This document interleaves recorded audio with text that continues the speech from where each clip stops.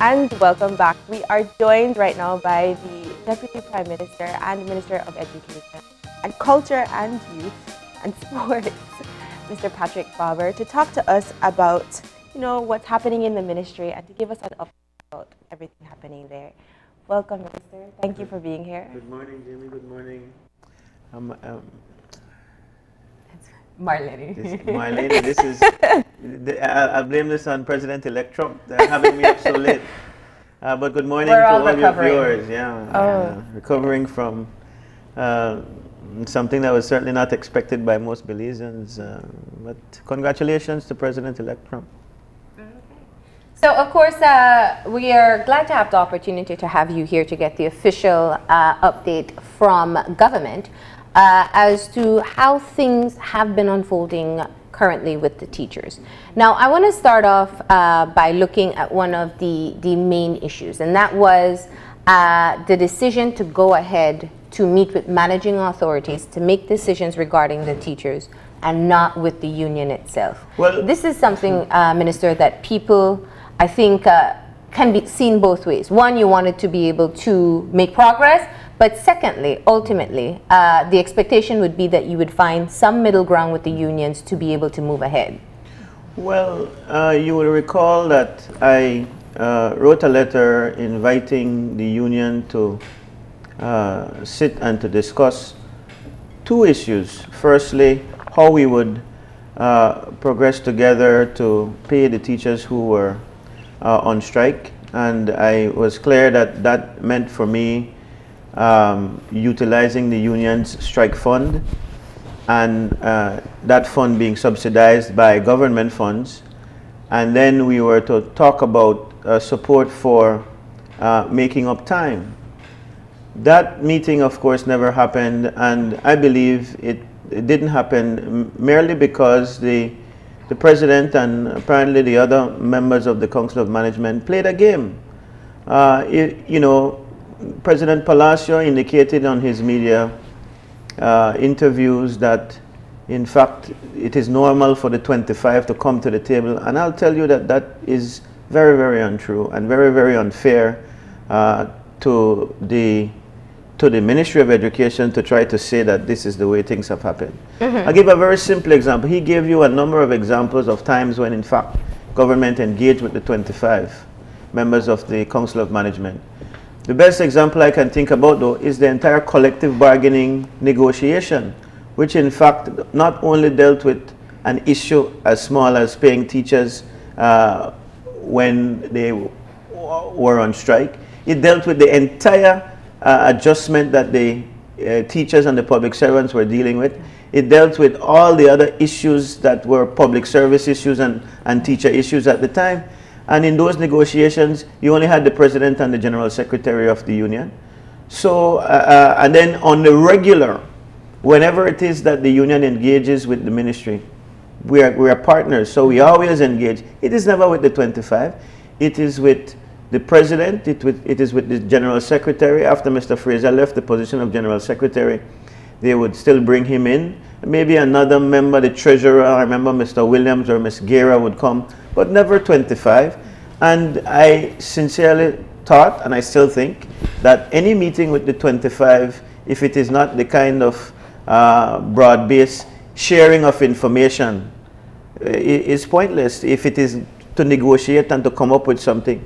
And I was careful in my communication with the president to say to him, listen, let's meet with the 5, and if he had said, well, I want to meet bringing the executive of the union, that would have been fine, but he said no, 25, and he was not moving on that, or the Council of Management was not moving on that.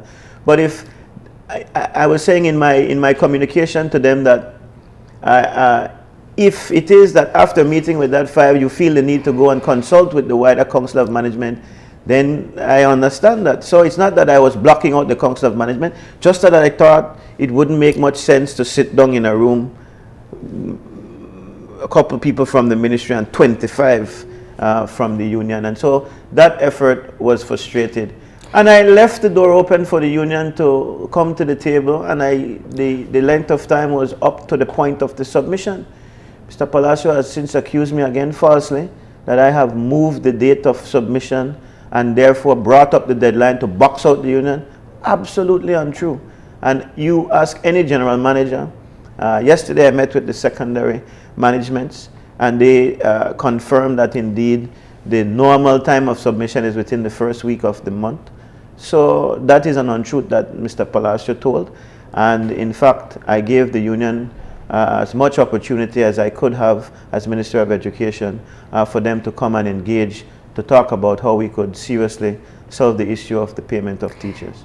Beyond the determination by the union to go ahead with the meeting with the 25 persons representing the Council of Management, which could have also expedited coming to a resolution because everybody would have been present to hear and make a decision then. Did you open back up negotiations to be able to include them in this decision? Well, or was it when he made his media announcements, 25 only? I don't know that the premise that you just spoke on can be said to be true. You're saying that that would have expedited. It could have, I said. Well, let's look at the history of that. The Prime Minister met with the 25 of them, and what did they say to the PM afterwards? Well, we now have to go back and meet among ourselves. And then they promised the Prime Minister an answer within hours. They turned that into, no, we have to go to the general membership to consult.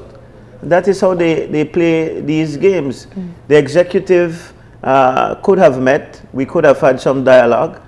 But the other reason why the meeting did not happen, apart from the fact that they demanded the 25 people to come, is that the pronouncements made by Mr. Palacio made it clear to me that we had nothing to meet about. If it is I write to you to say, let's talk about the strike fund. Let's talk about paying the teachers using the strike fund. He didn't respond to me officially, but he said on the interviews with the media, the strike fund will not be used for that.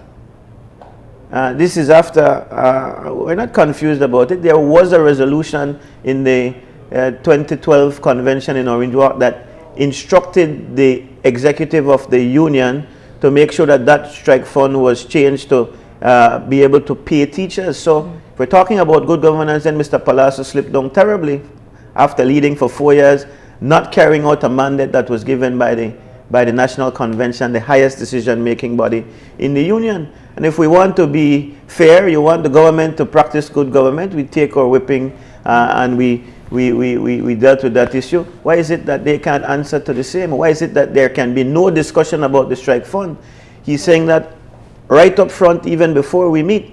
And then he accuses the government of not being the body that should be engaging with stakeholders to make up time. So if we're not going to talk about make-up time, if we're not going to talk about strike fund usage to pay the teachers, if we have to take the 20, then I'm sorry, that's the position.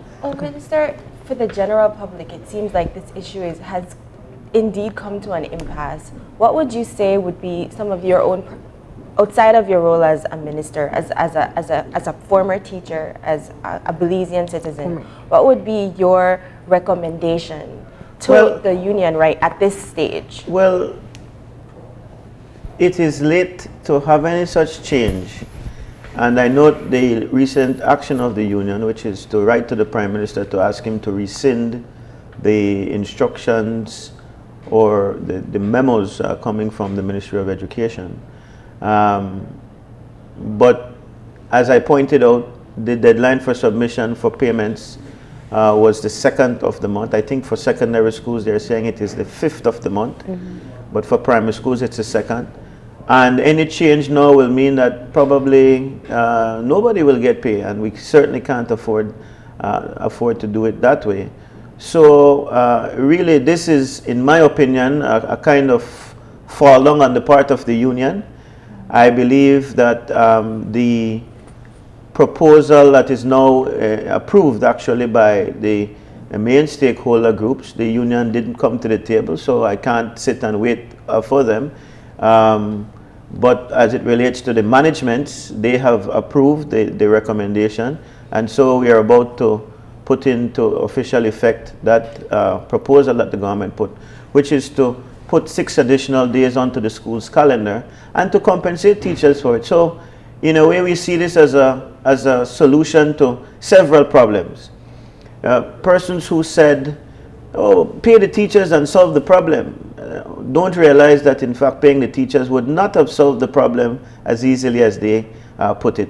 Merely because there were many teachers, much more than the union would have had you think about at the time of the strike, who went diligently to work every day, who are saying it's not fair now that teachers who did not go to work get paid and we get the same pay with them. They are saying as well, if you're asking us to do these additional days, what is it that you're going to do? Are you going to pay us? And in fact, if we are to pay them, and you know that money was the issue from the start, then in fact, we need to have from within the same pool those monies to pay both the teachers who were on strike and those who were not on strike, and who will be now required to make up the 6 additional days via the change in the calendar. I don't want to miss the point where you said that the 6 days will be compensated for. Is that what you said? Absolutely, and I'm glad you're raising that point for me to clarify, because Mr. Palacio says he's not clear whether we will do the deductions, and I'll make that clear. We are doing the deductions, and we are going to compensate the teachers who make up the 6 days additional to the school's calendar. Now, the issue, and I think a lot of people have looked at it through the lens of your own involvement as a union member and as a past teacher, and it is emotional. I think excluding all facts from it, people grapple trying to understand how these teachers, standing up for their country essentially, are not going to be paid for the time, even though, rightly so, at the time of the strike they said they were willing to take the sacrifice. I think people now see it more as a power struggle, and it does come off that way at times. That as the minister, as the head of the education ministry, and the union president, that you two don't seem like you can come to an agreement to even meet, and everyone else suffers the consequences. How do you respond to that? Understanding as well that you have taken those steps, you have walked in those shoes to leave school, risking your salary, and strike as well. No, ma'am, I did not. And I keep trying to clarify that.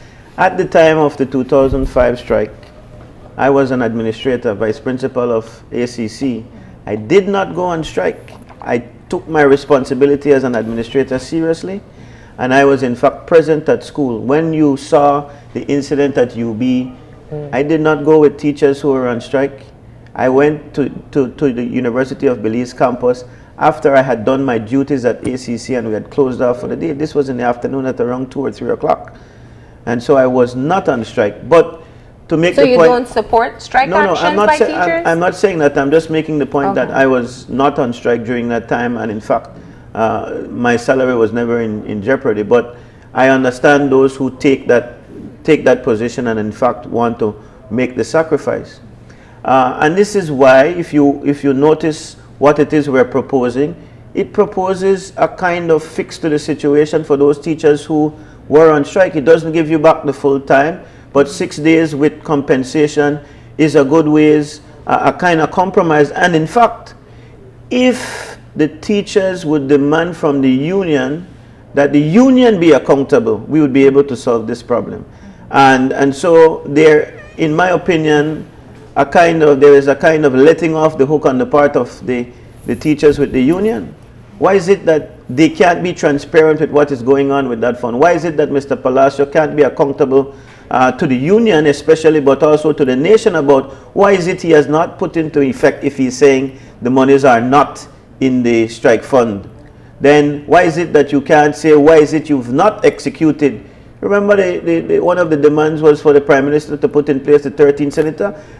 The legislation was passed through the House. Why is it not enacted? Well, the legislation for his entity, the union, was passed in 2012. Why is it that you have not done what you're supposed to do? The same kind of accountability must be brought. And until we can have that kind of discussion, then the blame for not getting part of the salary needs to be placed on the union. And there is no personal vendetta there. It's just accountability. Plus, the other thing, I have a responsibility to those people who were on strike, but also to those people who were not on strike. You know, yesterday in our meeting with the secondary principals, there were some principals who asked me, why is it that you don't give a bonus to those who were not on strike? And my response to that is, I'd really love to do that. Nobody's happier with the teachers who went to work than I am. But I have a responsibility as well to be fair. I don't want to be punishing teachers, which is how the union puts it, nor do I want to be rewarding teachers who did what was required of them. And so for us, the fix that we are proposing works well.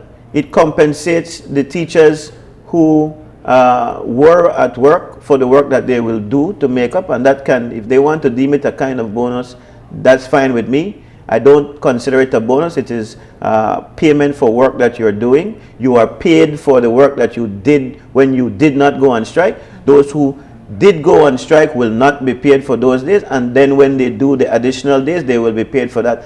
That is fair. I don't lean one way over the other. If I were to impose my bias, I would happily give a bonus to those teachers. And you know, there's a lot of justification for that. The teachers did what they were supposed to do in terms of going to work, but they will tell you immediately that it was not regular work.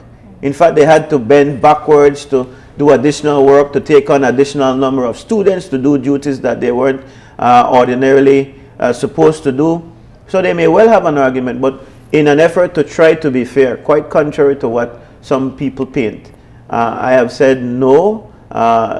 We don't believe that a bonus should be given, so to speak. There are some managements who have said that they will try to do it on their own, a small gratuity to the teachers from their school funds and so on, and I can't interfere with that, but it doesn't come from the government.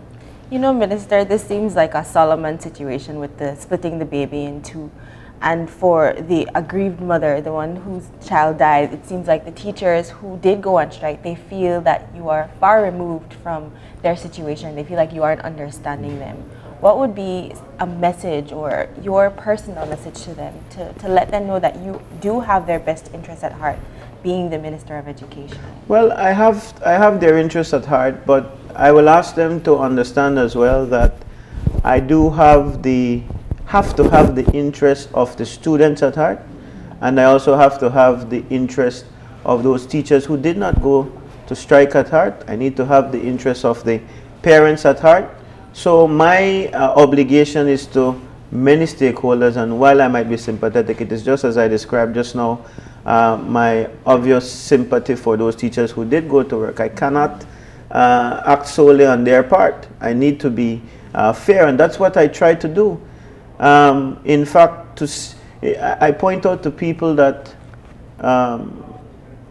the 180 contact days that is required by the law is the tool that we're using to add the 6 days. Government could have said, you know what, the law requires 180 days.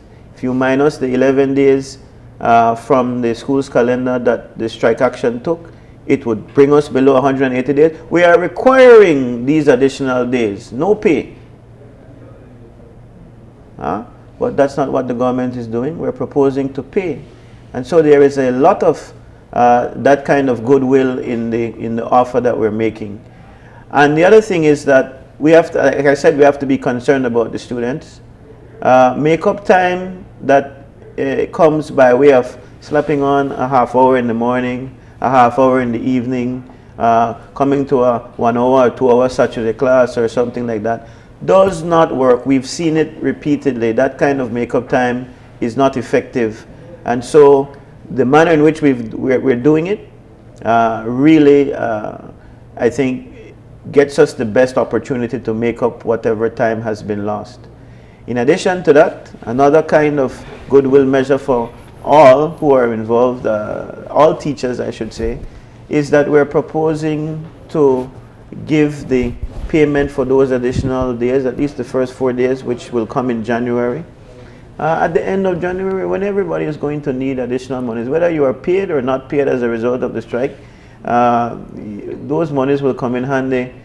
For every working person, January is what we call MAGA season, and while it is that work will be done within the same week of submission and really should not be submitted until the start of February, we're going to do our best to get it done for the pay period that ends at the end of January.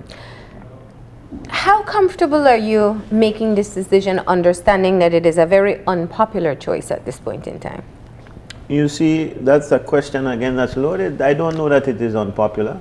Well, it is unpopular with those teachers who went on strike. Of course. It might not be unpopular for those parents who had to bear the burden. It's not unpopular for those teachers who remained in the classroom. It's not unpopular for many of the administrators. Let me take a break here, right?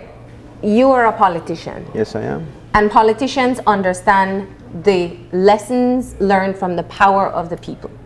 We saw the numbers of teachers who came out to strike. We saw them extend their strike day by day by day until not all, but most of their demands were met. They were successful in their strike. The 13th senator was implemented, the UNCAC will be signed, the adjustments were sorted through, several of the 8 points Indeed. Were met. It shows that even your government understood that there was a power, a momentum by the everyday Belizean to be able to have these things done. So I'm saying, if we are to look at the number of people who came out, the momentum that was started, it's the power of the people.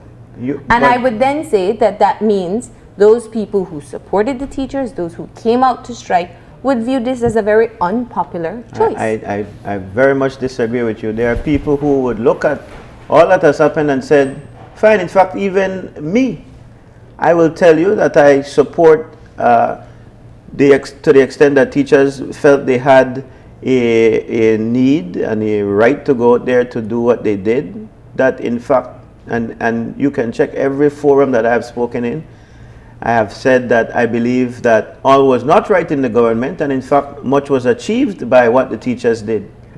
No qualms there. There are people out there, parents out there who kept their children home, who would say, you know what, indeed this needed to have been done, but who will not agree now with paying the teachers. If there was a sacrifice being made, they will tell you, then let the sacrifice roll through. You know, that is the position of many. And there are people who, you see, paying the teachers does not satisfy everybody. And that's the point I keep trying to make. There are going to be people on the other side who, if I make that decision, will then have a problem and have a big problem. And contrary to what the union would have you believe, there are a significant number of teachers who went. I am waiting desperately for the statistics to come out to bear me out to show you that there are. Well, I was going to say that because we've heard it from both sides. Yeah. Until we can see the numbers of teachers who reported to school and those who didn't, then we know for sure. Classes stayed in session. Well, the fact that classes did not stay in session in some schools was on account of some of the students not attending. There were many cases where they had a good complement of teachers, but the students did not turn up. There was uncertainty out there in the wider population. There were some people who kept their children home, not because they supported the strike, but because they genuinely had concerns about safety. All of these are factors, and so that is why I had an issue with what you proclaim to be a popular position, when in fact there are many factors that could have caused those positions to be taken by people, not because they necessarily are jumping up for joy that these things are happening. But so, I will not discount the fact that a lot of good has come out of the demands. When it is that we're fighting for good government and accountability, that can never be overlooked, and so I do salute those outcomes. On a final note, it isn't quite over as yet, given the fact that the BNTU has written to the Prime Minister. Have you had any communication with the Prime Minister regarding the impasse that you had with the BNTU in getting to a resolution?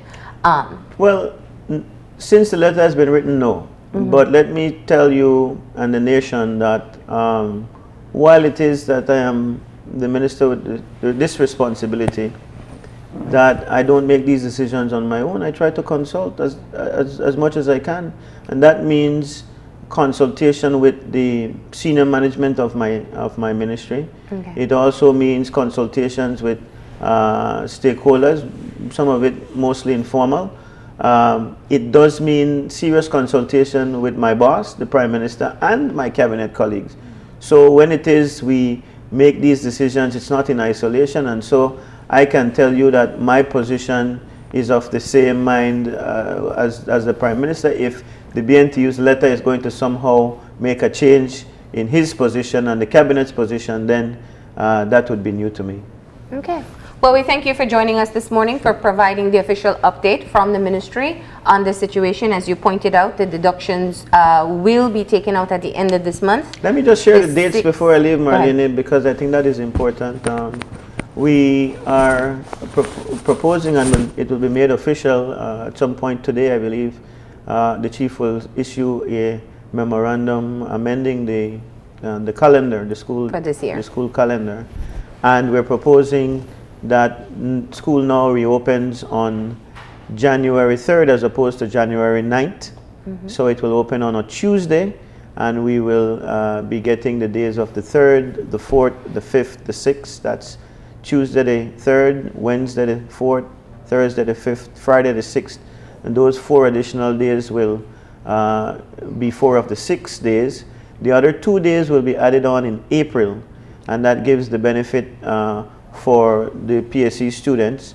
Those days will be the first 2 days of the Easter holiday, the Monday and the Tuesday before Good Friday, and those 2 days will make up the latter part of the 6 days. So those days are now on the calendar. And in continuation, we can say that you have said the teachers will be compensated for those extra days, and that is where we are as of today. But thank you so much for joining us. Thank you for having me. And being able to explain it. Sure. All right.